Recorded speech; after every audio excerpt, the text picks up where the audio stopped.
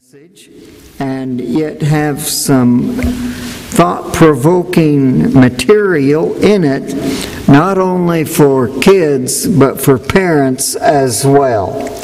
In Proverbs chapter number 22 and verse number 6, the Bible says, "Train up a child in the way he should go, and when he is old, he will not depart from it." I think that probably pretty much anybody who has been around the Bible any length of time at all has heard this particular verse brought up. Train up a child in the way he should go, and when he is old, he will not depart from it. I first of all want to admit that I don't fully understand this verse. My dilemma comes in the part, train up a child in the way he should go, and when he is old, he won't depart. That dilemma is born by what I have observed many times in church circles, where at least it looks to me like parents have done their best trying to train their children, trying to rear them in the nurture and admonition of the Lord, if I can borrow from Ephesians and Paul's writings. And yet, how many times have you seen, and how many times have I seen, that kids get away from the Lord when they get away from home? Many times, it seems to me. And so I don't fully understand, I don't quite get, I guess I might be able to say. However, I want to hurriedly state this: I believe the verse. There are many things in the Bible that I don't fully understand, but I believe it because God says it. It's God's Word. Now, what God says is, train up a child in the way he should go, and when he is old, he will not depart from it. Now, the flaw, if there is a flaw, is not with God's Word. You can depend on God's Word. It's holy, it's inspired, it's infallible. If there is a flaw, it is in the participants administrating the Word of God. I do believe this verse is true, and I do believe that consequently it should be an encouragement to parents. I realize that you can do the best you know how, but ultimately that decision has to come up to the child's own heart and own mind. I fully believe that. I furthermore, as I think on this verse, have to say that I've seen in some cases kids reared in what were, I would consider, not so great circumstances. Not so much in the vein of the historic Judeo-Christian ethic, and yet I have seen those kids turn out just wonderful servants of the Lord. It kind of goes along with the thought that on the other side of the fence I've seen kids reared in church who got away from the Lord.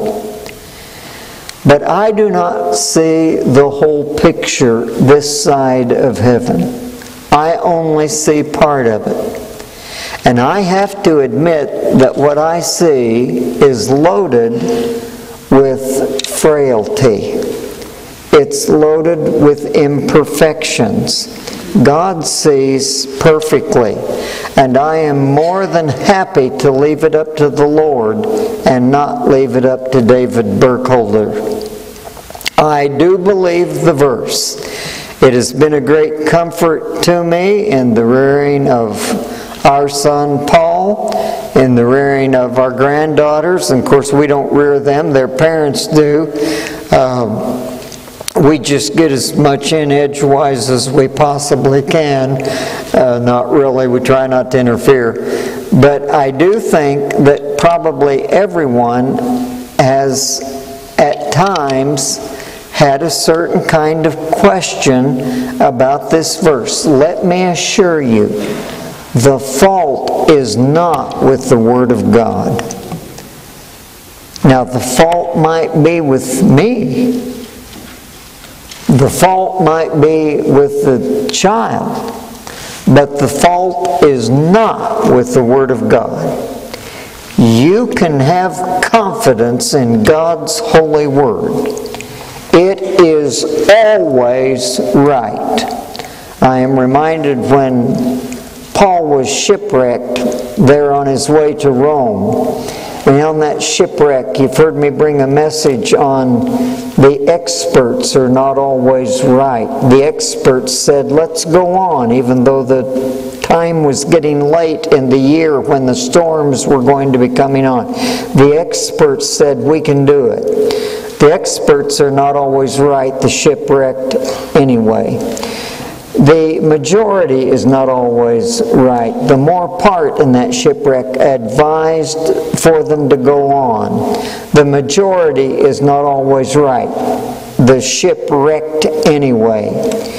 And then the people who are supposed to be the ones who are well-versed and knowing what the score is in doing these things are not always right, because the ship wrecked anyway. However, the Apostle Paul at the end of the shipwreck gave us a kind of insight into what is always right when he said, I believe the Word of God. You can trust God's Word. We can't trust ourselves, I'll readily admit that. We have difficulty trusting other people even at times. Try to keep in mind, they too are frail human beings. But you can always trust God and His Word. I hope that might be a great comfort to you. Ultimately, in this thought, it is this. Ultimately, it is the person that makes the difference. We try our best. We should obviously, as parents, endeavor to do as God would have us to do. But ultimately, that decision has to be up to the child. There can be no doubt about that. And again, I have a passage from the Bible. But Moses, when he was come to years, refused to be called the son of Pharaoh's daughter, choosing rather to suffer affliction with the people of God than to enjoy the pleasures of sin for a season. Ultimately, with every one of us here, parent, adult, child, whatever the case may be, ultimately with every one of us here, the decision is up to the individual. Don't blame it on to your parents and how you were reared. Don't blame it on to your environment. Don't blame it on to, oh, if I'd had a better pastor or if I'd had a better church. Ultimately, the decision is up to the individual. God is there for you if you make yourself available to Him.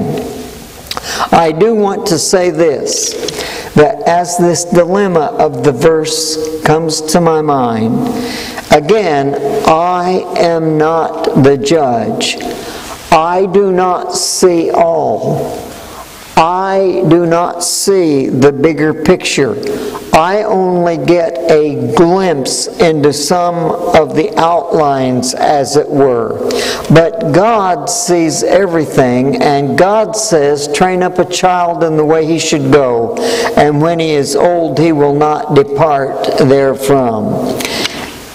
Along those lines, let me give this thought. As you all know, I believe in deathbed conversions. I believe at the very end, a person having heard of Christ and never accepted Christ can come to that point where they do accept Jesus Christ as their Savior. The thief on the cross is an example of that. Not only do I believe in deathbed conversions, but I believe in deathbed rededications to the Lord. I have heard it said that at death, every mask is removed. And I believe in the possibility, maybe, could I say even probability, of the one who has been trained in the way of God coming down to that last moment of life on earth, face to face with God. All the charades are gone. All the costumes are gone. It's coming down to reality. So not only do I believe in deathbed conversions, but I believe in deathbed rededications to the Lord and Savior, Jesus Christ. Now, when I say this, I want to give another side to it just a moment. I do believe in the worth of this verse. In other words, parents, take heart. Train up a child in the way he should go. I'll say more about the ability and inability in a moment. But you can take heart. The Bible does say, train up a child in the way he should go, and when he is old, it's going to come back to him. One way or the other, it's going to come back to him.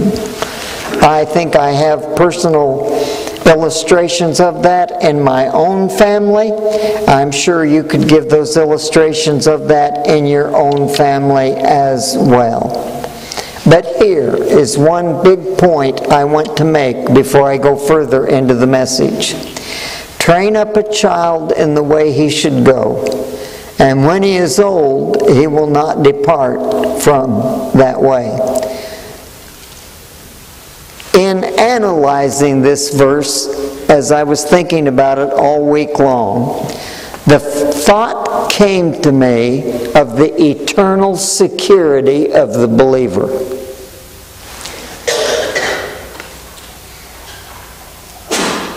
That's one reason why I like to see people come to Christ at an early age. Generally, their hearts are more tender toward the things of God. Generally, they're not all cluttered up and clouded up with the ifs and the buts of scientific theory and so on and so forth. And there is, in the Bible, the reality of that, what? Childlike faith. Except ye become as little children.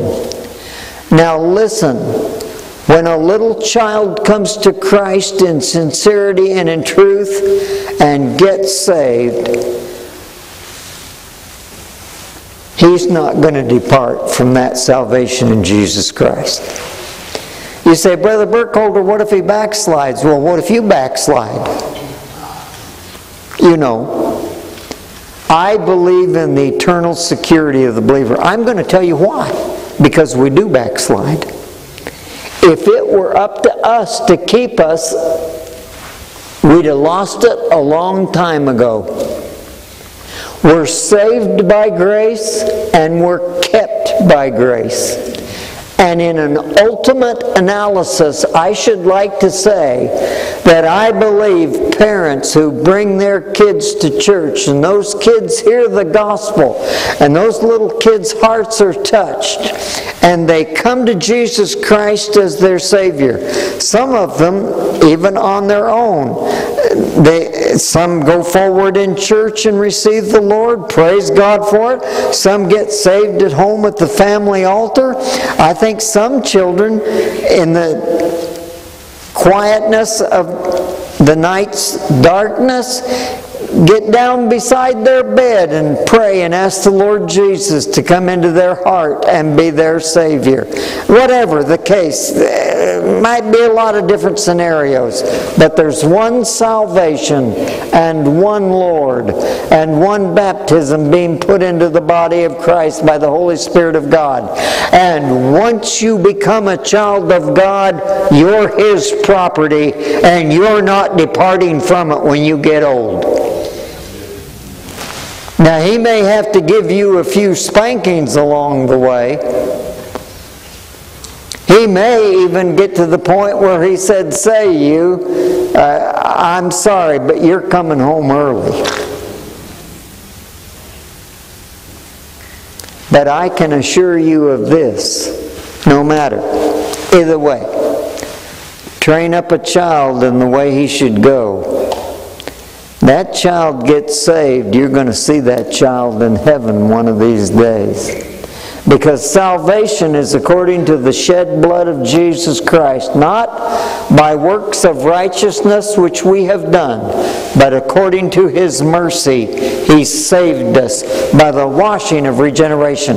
That's not the water up here in the baptistry tank. That washing of regeneration is the application of the shed blood of Jesus Christ, our wonderful Lord and Savior, to our hearts. I tell you, brothers and sisters, when the blood is applied, the soul is catapulted, as it were, into the heavenly glories automatically. You're not only saved, but you're safe. When he is old, he's not going to depart from it. God's going to see to that. Well, I know that's probably a strange application to some of you, but that hit me this week and it was a real blessing to my heart. Because how many parents have I known who have had heartache over what their children did later on in life? And yet they remember that day when as a child, that child made profession of faith in Jesus Christ. I got to tell you, if that profession of faith were real, and I think many times they are real, we don't give them credit for knowing what they're doing enough. I tell you, they're going to be with the Lord Jesus in heaven. It's kind of like old Lot. You remember old Lot? None of us would have considered him a number one church member. Most of us wouldn't have wanted him to join our churches, as a matter of fact. But in 2 Peter it says, that just man vexed his righteous soul. Lot was one of those who was brought up in the way that he should go by Uncle Abraham. And when he was old, I think God took him to heaven. Well, I want to go on to the next part of this. Train up a child. Not beat up a child in the way he should go. Right? I mean, normally you'd think most people had enough sense to realize that, but boy, we're living in funny days. And we are to train up a child in the way he should go. Now, that does include a spanking sometimes. That does include a little, yes, a slap on the hand. I guess the welfare people are going to get me now. Praise the Lord. But I got to tell you, back to those sheets my mother hung up on the line. I know by this time some of you are saying, Brother Burkholder, you're hung up on those sheets. I got to tell you, I was nearly strung up on them. You know, the ones I got the bright idea to take my little shovel and throw dirt all over them on the line when they were wet after my mother just washed them. And Mother didn't come out and say, oh, He was expressing himself. Oh, wasn't that cute? I could tell when the door slammed. Mother wasn't coming after me to give me a cookie. You want to know why I never threw dirt on those sheets anymore? I'll tell you why. Because I remembered the sting of the spanking.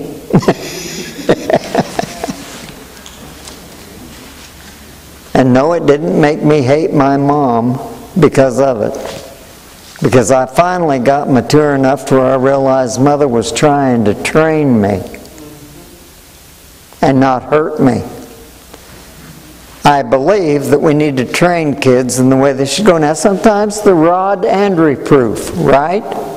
Give correction. But a child left to himself bringeth his mother to shame. I'm kind of reminded in a way. How many of you guys have seen those nice, beautiful plants at the florist where they take azalea bushes and braid the trunk of them? Have you seen those? Isn't that amazing how that just grew that way? They were trained that way. And everybody thinks they're so beautiful and wonderful. And if you don't keep after them, they'll go back wild growing. Now, the Bible says, train up a child in the way he should go. It's just not negative. It's just not, don't do that. But it is, do this. In fact, it says, train up a child in the way he should go.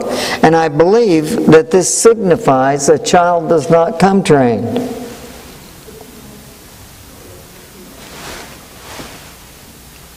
As Lester Roloff used to say, they don't come trained. You have to train them. Hopefully you'll do so in the wisdom of God. I think this also signifies parental responsibility. I don't think God left the training of children to the government. I think it's going that direction in the day we live. But I don't think that's the case at all. I think because of the way society is going as a whole, the government sometimes has to step in and do some things. But basically, training children is up to the parents. God set up the home. And parents need to take that training of children upon themselves. It is the parental responsibility. Parents, do your kids a favor and train them in the manners and mannerisms of the historic Judeo-Christian ethic. I believe that it is a parental responsibility. Now, here's where I want to say this. No trainer is perfect. How many parents here have often sat down and asked themselves, where have I failed? Well, there's probably a zillion ways. I remember when Paul was born. I've told you before. I think I prayed every day for the Lord to overrule the mess that I made and that the Lord might rear Paul for himself. I realized that he needed to be spanked sometimes. And I told his mother.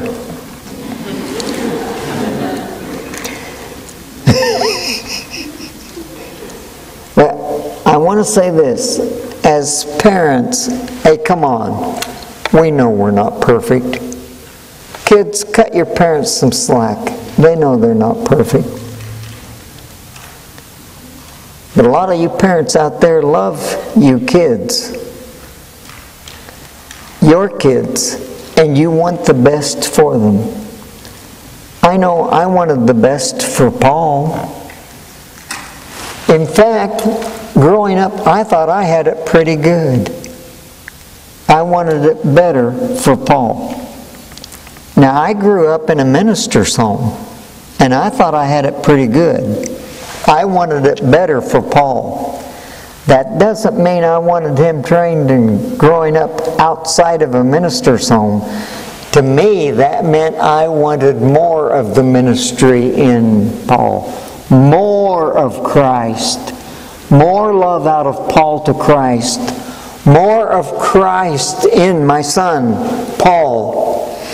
Parents, we realize we're not perfect, but you have a good promise in James 1:5. If any of you lack wisdom, let him ask of God, who giveth to all men liberally and upbraideth not, and it shall be given him. I want to encourage parents here today.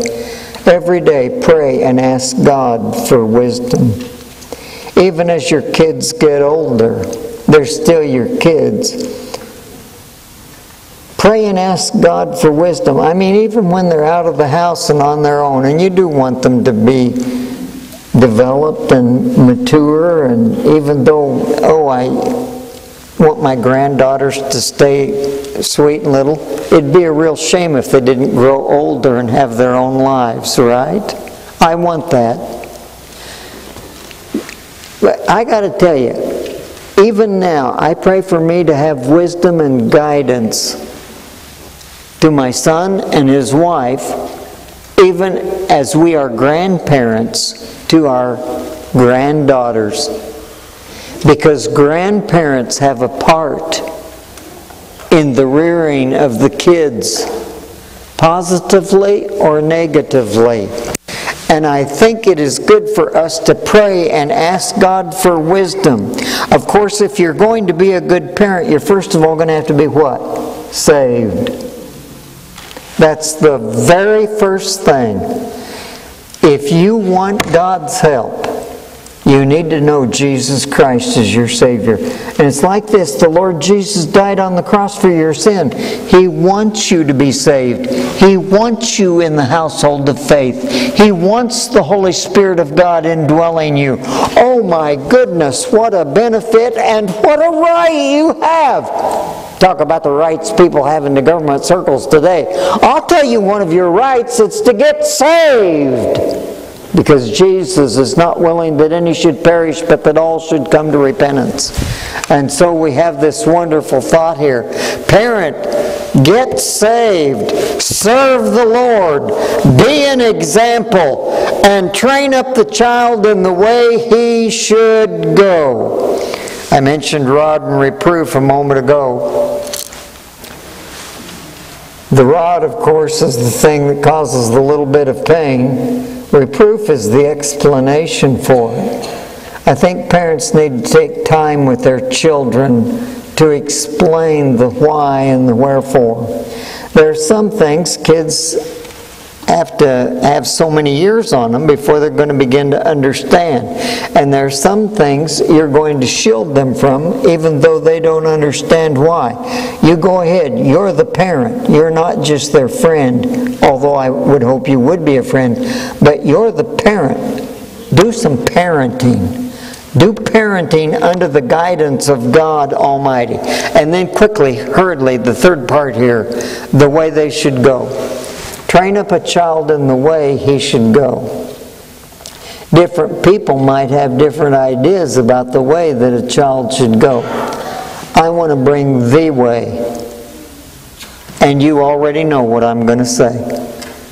John 14:6, Jesus said, I am the way, the truth, and the life. No man cometh unto the Father but by me.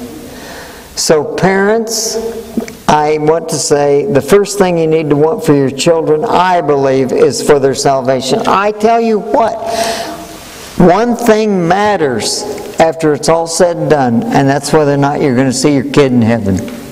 Pardon me, your child in heaven.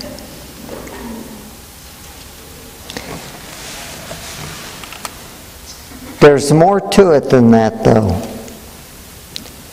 Teach them to observe all things whatsoever I have commanded you. Right? Matthew 28:18 through 20. Train up a child in the way he should go. That way is Jesus Christ our Lord. Get in the Bible. Folks, you can trust the Bible. In fact, don't settle for anything less than the Word of God.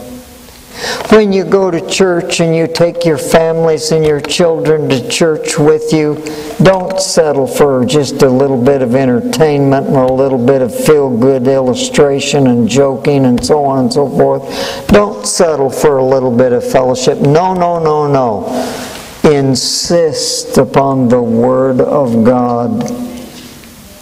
Insist upon the worship of God in singing and in tithes and in offerings and in praying.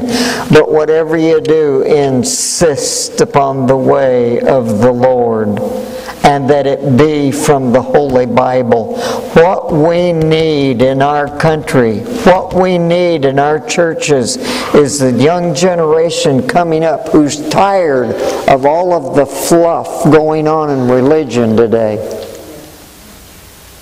and wants to get back to the pure, holy, wonderful, immaculate, indispensable, indescribable Word of God, both incarnate and written. Shall we stand with our heads bowed and eyes closed? If you're here not saved, I'd like to invite you to come meet me down here at the front, or take a position at the door over to my right, and counselor can come and show you out of the Bible how to be saved.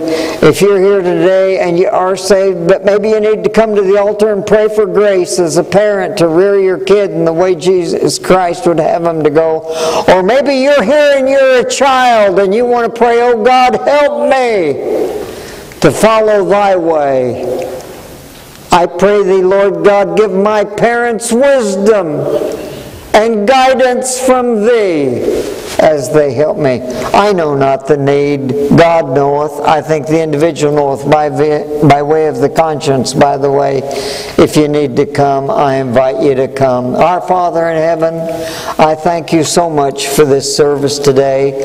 I pray thee, O God Almighty, that thou wouldst exalt thyself as indeed the pure, holy, infallible God, and thy word as indeed faithful and true from the beginning and through the ending.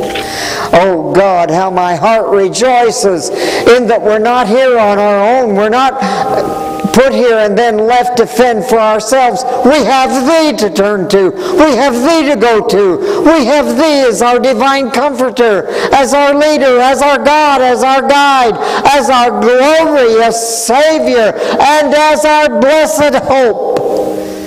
I pray thee, O God, have thy will and way on this invitation in Jesus' name. Amen. 157 in the book if you'd like to sing along.